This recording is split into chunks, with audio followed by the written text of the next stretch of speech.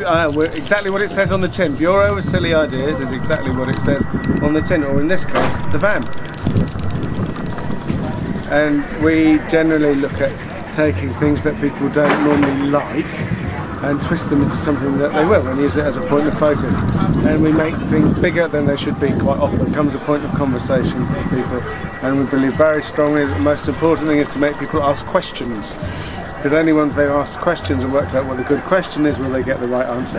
Today we had the foot and the pineapple and success, which we've been harvesting. We've got a few interesting stories. One I noticed was someone had finally got their roommates to do the washing up, so it was good to see.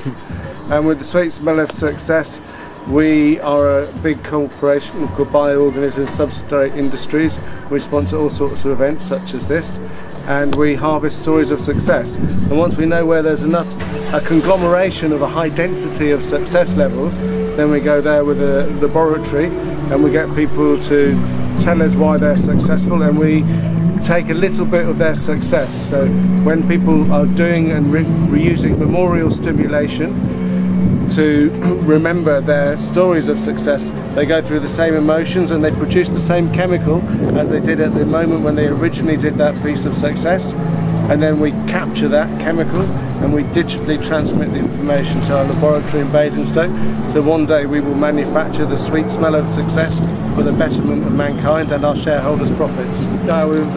Today we had Annabelle came to visit. Annabelle's a plant that moves around and talks to people, because why else wouldn't people believe that they can talk to plants, and we've proved it. You can.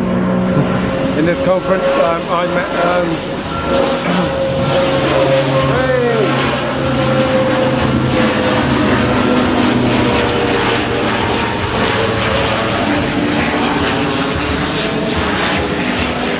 I met Georgie a few years ago in Battersea Arts Centre at I can't remember what it was, but it was a thing where we all met and talked and did conferences sort of world for a while, and we started to plan to work together with different stuff.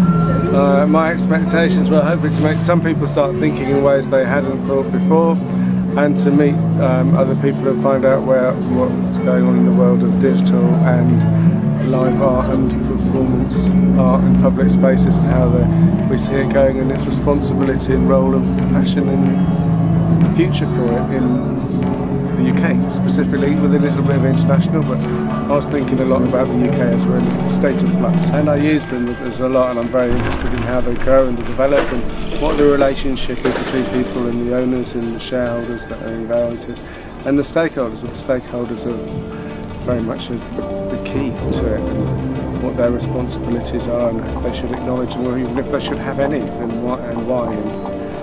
No, I think it's becoming a global thing, and that's what's really interesting and potentially scary, is a lot of public spaces are now being owned by multinational corporations around the world and adopting policies that they have here. So you have the same attitude towards hoodies in the shopping centre here as you do in the shopping centre in other countries, because it's the same company at the background.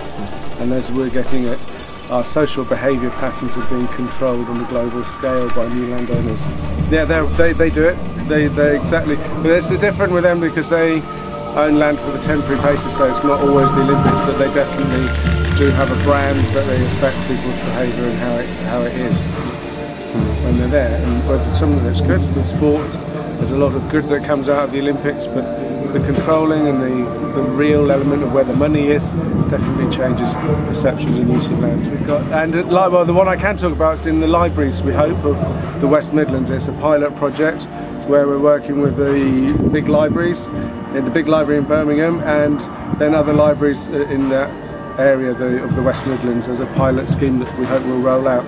So in 15 we'll do a trial in about 4 different areas, and then in 16 we'll roll it out across the whole region of the West Midlands, which will be a couple of hundred libraries and a few million people engaged. We're still writing it, so we don't know, and the conceit behind it will be a company that's a human resource company that has discovered airports. that has discovered that libraries are the ideal place to recruit people with superpowers to supply the secret services of the world with special agents. And the reason for that is all librarians have hidden superpowers, and we're going to expose those and recruit people with superpowers and teach them how to have superpowers if they haven't already got them. I'm Roger, and it's Bureau of Silly Ideas.